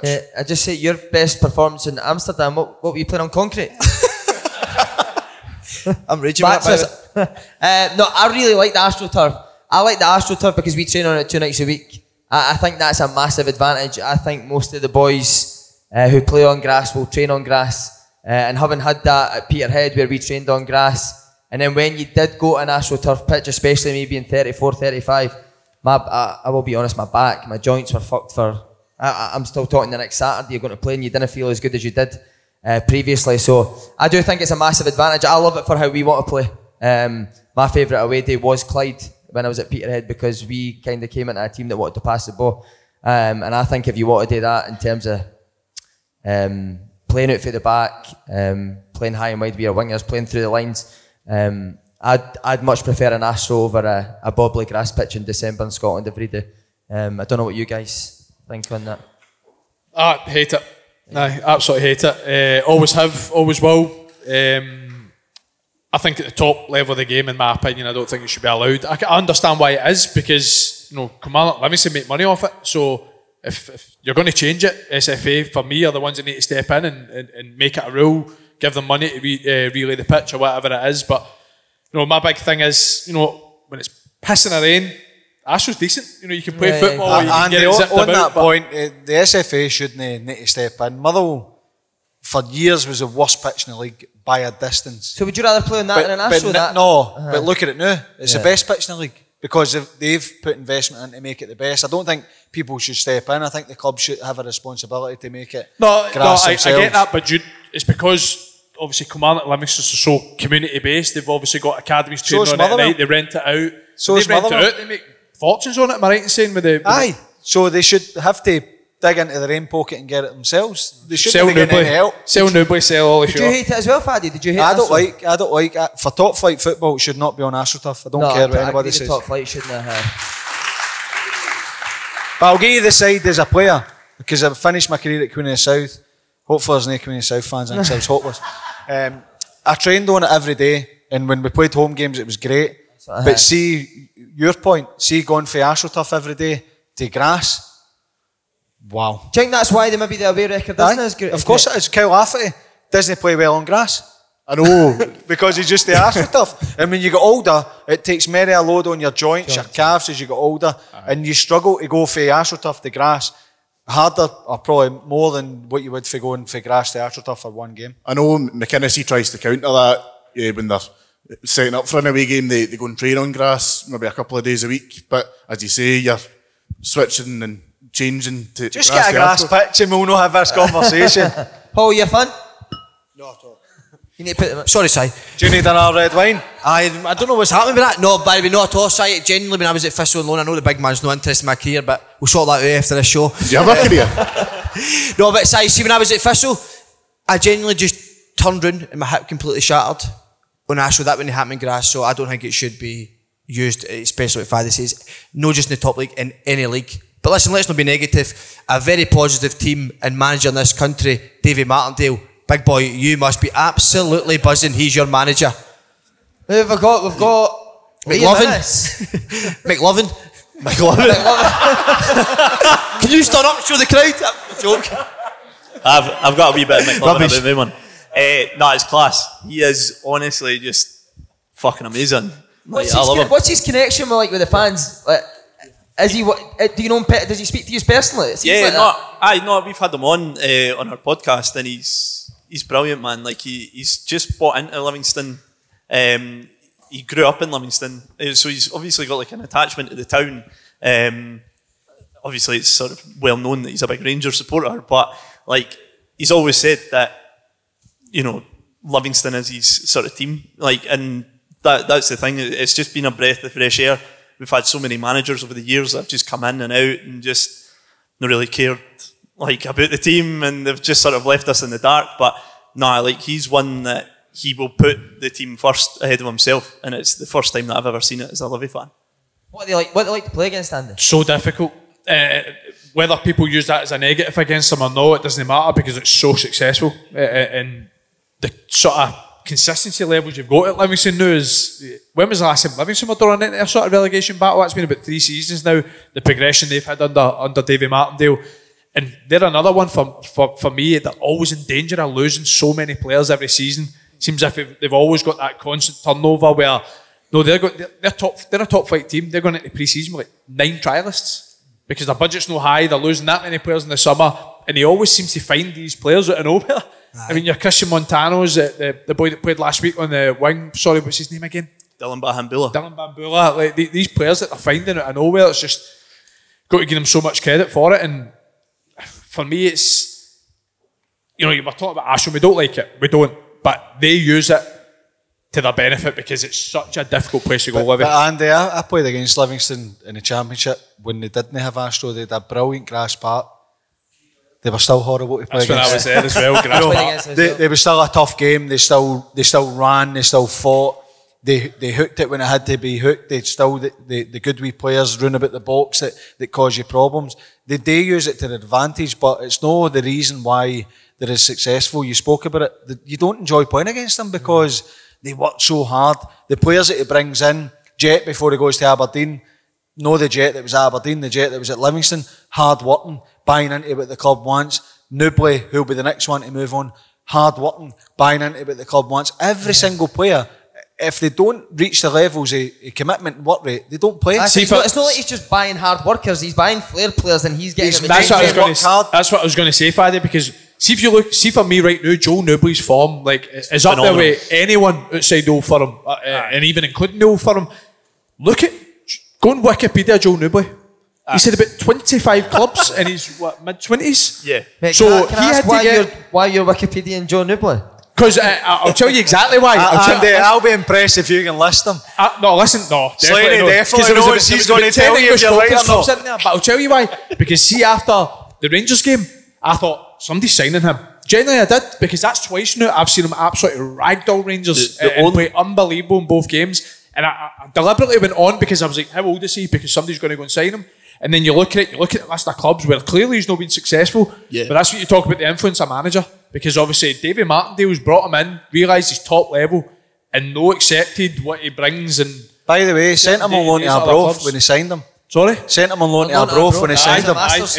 So he's probably thought, I'll send it to Dick. So see when he comes back for Dick Campbell, he'll think I'm nice and soft and easy. And then they thought, do you know what, we'll do it again with Hamilton, we'll send him to Arbroath and do the same. Then he's scored a lot of goals and all. So. Yeah. Could he play with Celtic or Rangers, Newbley? No, seriously, that's a good question, huh? What is it? No, could he play with Celtic and Rangers? No. I'd see him at an Aberdeen, Hearts, Hibs level. I don't think he can... The only thing he's got against him, and I love him to bits, he scored 2 goals against Rangers this season, 1 goal against Hibs, but the amount of chances he has. The amount of chances that he creates himself, brilliant. He's got quick feet.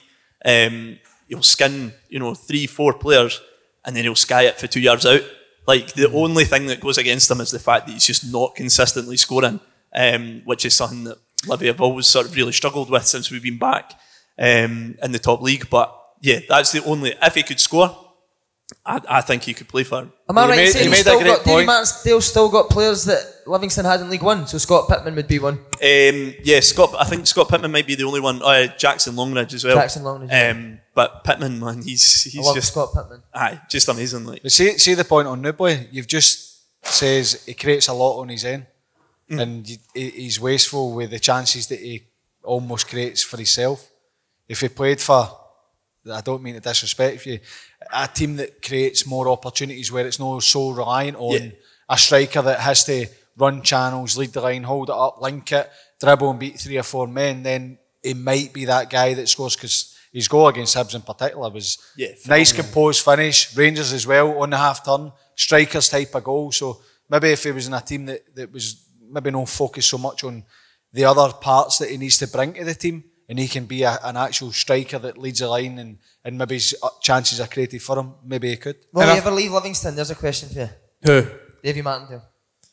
I'm not just saying this because I say it all the time. He's my favourite manager. Everybody else in the league, because I love listening to his interviews. I love how honest he is. There's no black or white or grey, or that. It's just complete truth. And I'm already surprised that nobody's been linked to him. He's been linked with nobody. I think he was on the radio at the weekend. He says he's had an opportunity to go to another team in Scotland, maybe 2 teams in Scotland, 1 in England. He was linked to Fleetwood. Yeah, he says that he's not going anywhere else in Scotland, does he? As long as Livingston want him, he'll be the manager. I'd be amazed if he went anywhere else in Scotland, because what he's got at Livy, you're talking about the adulation that the fans have got for him. But touch on what you were saying about Newboy.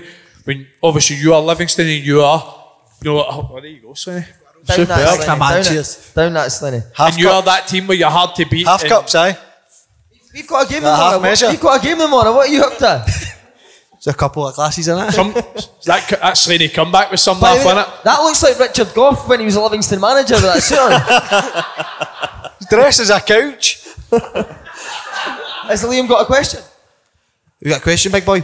To be honest, my question was going to be like, did you ever think that Martindale would go in particular to another Scottish team? But just mainly for you, Andy, because you're sort of playing against the team. I know. Livy legend, man. Is there any sort of player for Livingston that you think is completely underrated? Like, because we see Jason Holt.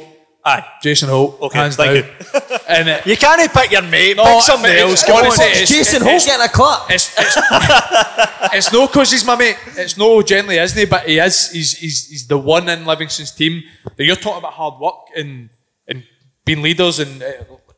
See, because his stature doesn't mean he's a leader. He is somebody that trains like he wants to win every single day. Faddy talked about it earlier when he was a player, he wanted to be the best player and training every day.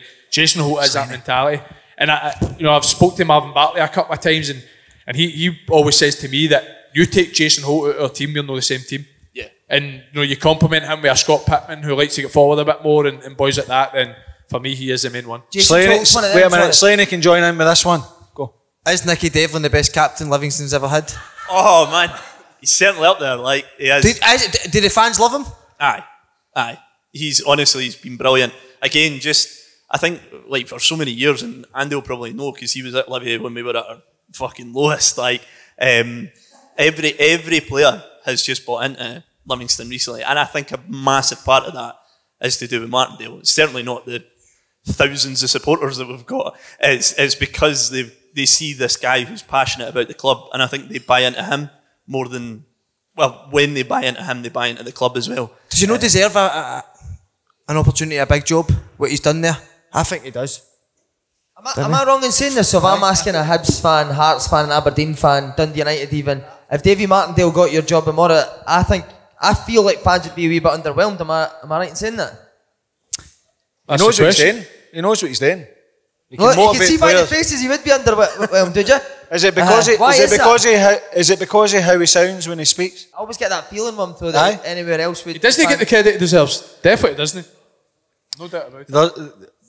I agree with you wholeheartedly. I think because it's David Martindale, obviously there's baggage that comes with him. for his past.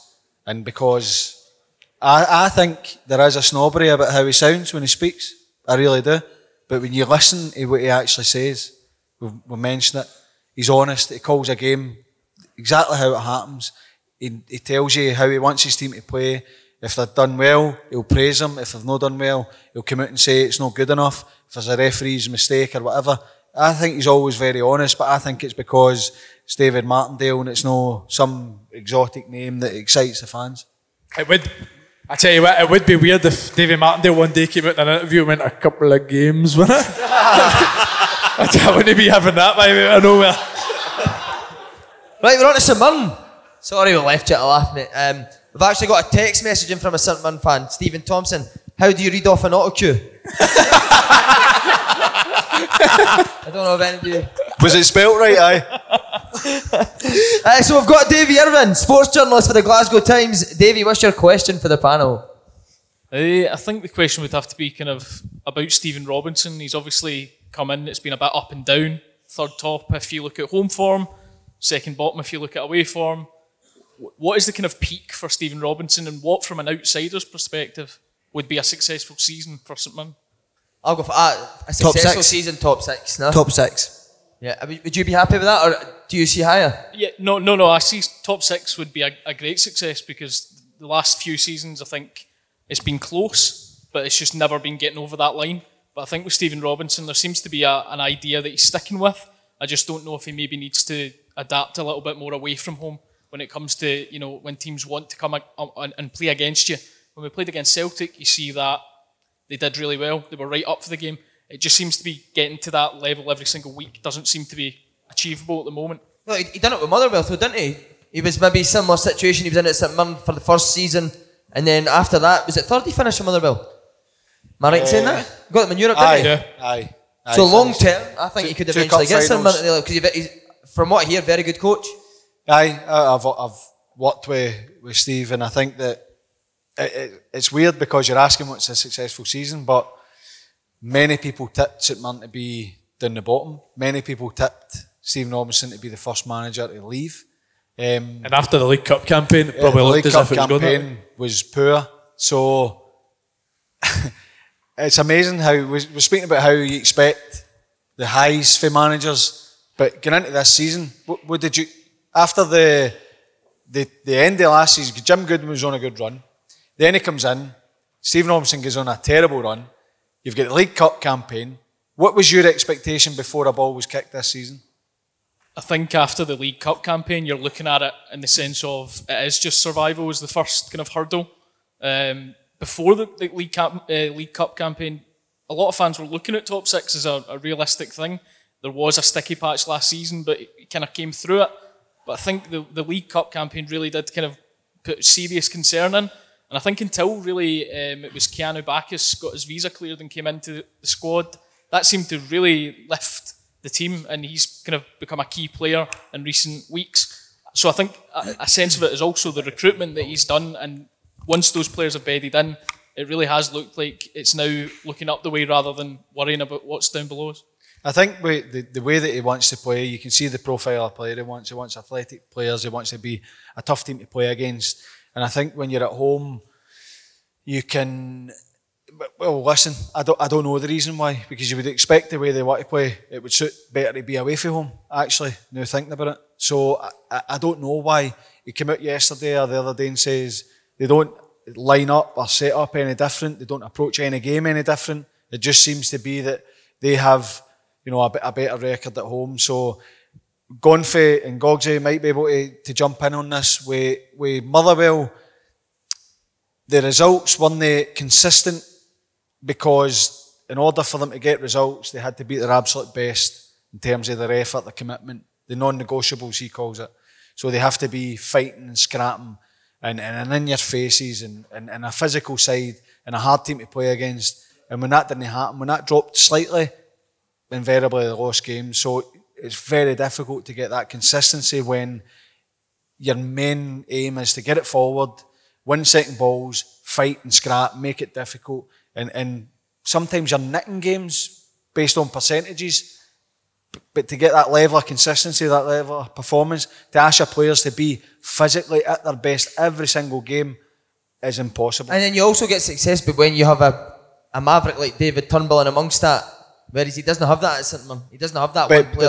But that came in the evolution of his style. Right. Initially it was get it forward, 2 strikers up front, 3-5-2, get it forward, scrap, fight, big physical players. David Turnbull emerged. Alan Campbell came into the team, Jake Hasty, who else? Aye, but he was towards it. Anyway, David Turnbull comes in and you think he was later. David Turnbull comes in and you need to find a way to play this boy because he wants a ball. He wants to score goals. He wants to play a different way that you're used to playing. And that evolution happened because that style and system had ran its course. They had to change it. And David Turnbull came to the fore and was absolutely outstanding. I've watched someone maybe 4 or 5 times max this year, but every time I've watched him back, he's been their best player. I think he's been a massive signing for them because it's that destroyer in the middle of the pitch, wins it back, does his job really well. And similar to what I said about Kilmarnock earlier, the reason why I think St Mirren will do well is I look at Kilmarnock, I talked about the strikers they've got. You look at St Mirren, Ayunga, who for me is very good, Curtis Main, who's improved this year, Alex Grieve, Eamon Brophy. Again, you've got 4 really good strikers at this level that on their day will score you double-digit goals. And then you talk about your experience, Declan Gallagher, Marco Hara, great signings as well. Not just on the pitch, but the dressing room setting standards. Aye, and that's what you need, and that's the players that have worked with the manager before. So you meant somebody asked a question earlier about bringing experience. How do you deal with experienced players? Well, what you do is you either influence the players that are there, or you bring in players that are big characters and leaders into the dressing room to say, by the way, this guy knows what he's talking about. Listen to him. You might not enjoy it. There might be times you question it. Listen to this guy. He knows what he's doing. And that's what he's done. I always talk about recruitment. You can have the best ideas, the best plans, the best style. If you've not got the players to do it, to buy into it, no ability. If they don't believe what you're telling them, you're not going to get success. So bring in people that you've worked with. You know what they can do. They know what you can do. You know they'll buy into your style. You know they'll have an influence on the players that run about them. They will get them to help you with your message and get it across, and that's what he's done. You said that happened with Snoddy and Naismith at Scotland. That was right. You told me that. Honestly. And obviously it's different with international football, but when you've got exceptional professionals, they raise the level. And it's it's different with international because you've not got enough time to influence your style and how you want to play and your approach. But the noticeable difference with Snoddy and Nazy coming into the team and the squad was incredible. We've all seen Stephen A. Smith, Money Bastard on the pitch, right? He's a Money Bastard on the training pitch as well because he demands a standard, he demands a level, and if you don't reach it, then he'll let you know, and it drags the standard up. Him and Snoddy, when they came into the Scotland setup, the training went from there to there, and that's because of how they do things. The demands they put on themselves, the professionalism, but also the demands they put on others. Would you ever challenge a manager? I would imagine in certain circumstances, I think they would. Do you think that's good? It depends on how they're doing it. How they do it. It depends on what they're doing and how they do it, how confident the manager is. But you need voices. As a manager, you look to your staff and you want your staff to challenge you. If you're doing something and a staff member recognises it's maybe wrong or maybe wants you to have to think about something else, they have to challenge you. Now you have it out and then you argue the point. Likewise, if you think you're sending a great message and the experienced players don't agree, well, I would rather say, I don't get what you're telling us, or I don't agree with what you're trying to do. Tell me more, and then you go and explain to them and fight your corner. I wouldn't mind that at all as an experienced player. I dare say you're the same at Hearts. I know you would never say this yourself, but I know you've not played consistently. But any time we spoke to Robbie Nielsen, it seems to me that you're the guy that brings that to Hearts. We've got quite a young squad, to be fair, so I think there is that sort of, people call it leadership groups in every team, and we've got a sort of 3 or 4 that try to dive that in, but like you say, you need that at every club. And to be fair, Snoddy's obviously just came to us, and I knew Snoddy when he was 18, and now he's in here when he's 35 and completely different. I mean, he's talking about professional. He used to have Pringles for his dinner when he was 18. Now he So you're still having them for your dinner, aren't you? No, I'm still having them. But now you see nothing but salad on his plate, which is why he's still playing at a good level at 35. He's went down there, played in the Premier League. It's amazing, isn't it? Lemon in the water and green tea. It's incredible. Mate, this is honestly, I've said that. I've told this story in the podcast. Like for the Snoddy I knew, to then going to obviously Premier League with Leeds and West Ham, and like within the space of maybe a year or two, the difference him as a professional. We went to Ibiza for a lad's holiday, and he opened his suitcase and it was full of protein bars.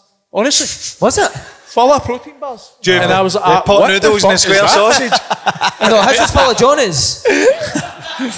Honestly, I couldn't believe it. But I mean, look at him. Look at the career. And you obviously seen him. His talent was never in doubt. That had to happen for him. Aye, definitely, aye. Because he's never. People actually, you would have seen it as well. See when he made his first appearance for Hearts, people were already saying he's overweight. He looks overweight. And that's always been Snoddy. Yeah. He's always had that look, that overweight look, that body shape. He's never been slimlined. But he's no unfit. I'll tell you that right now. He can run all day. You still get your stats after games now, and he's still hitting 12k at the age of 35. It's like there's obviously the reason he's got to where he is because that sort of time he hit in his career where he said, right, I need to change the way I live my life. Obviously, that's what's happening. Do you know, I spoke to Big Broadfoot, said to me that Andy's one of the most vocal players he's ever played with in a dressing room. That's not a good thing, is it? No, but he said you were good with it. Have you always been like that, Aye, and by the way, no in a good way, because I probably wasn't. I'd never probably challenged my voice well up to the age of about 23. Like I used to be a cheeky wee bastard, to be honest with you. When I was at Livy, like I've told stories about the Gary Bowen pinning me up against walls when I'm 17-year-old, but that was good for me. Like it genuinely was, and that's something that you probably can't do now. Like I think that sort of management style is going out the game, but for me personally, it was good for me because it drove that out of me pretty quickly. And then when I got to Middlesbrough and Stratton, soon realised that like if you're going to be cheeky to Gordon Stratton, he will make you feel that size within 10 minutes. We know something else that size in here. Faddy, were you like that when you were younger? Would you be vocal in the dressing room to senior players and managers?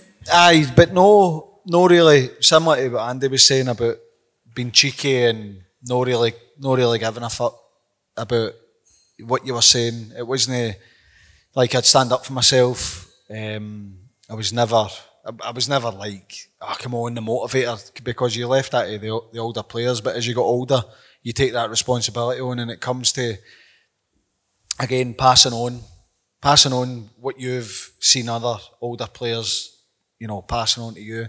Taking that responsibility of, if training's a shambles, if players don't care in training, or if they're not living their life right, or it looks like they're not caring, laughing and joking after a defeat or after a game, then I would have without doubt challenged them as I got older, because you need to be. Snoddy's actually the perfect example. Snoddy's a young boy. Everybody spoke about him. What a player. Robert Snodgrass, got to do this. Snoddy's probably was as close to the edge of never been heard of again as a player. To turning that round and making the career that he's had is incredible. Right, big round of applause for our panel. They've been excellent. And we'll thank everyone for coming. Thanks very much, everyone, for coming. Yeah, thank you very much, guys.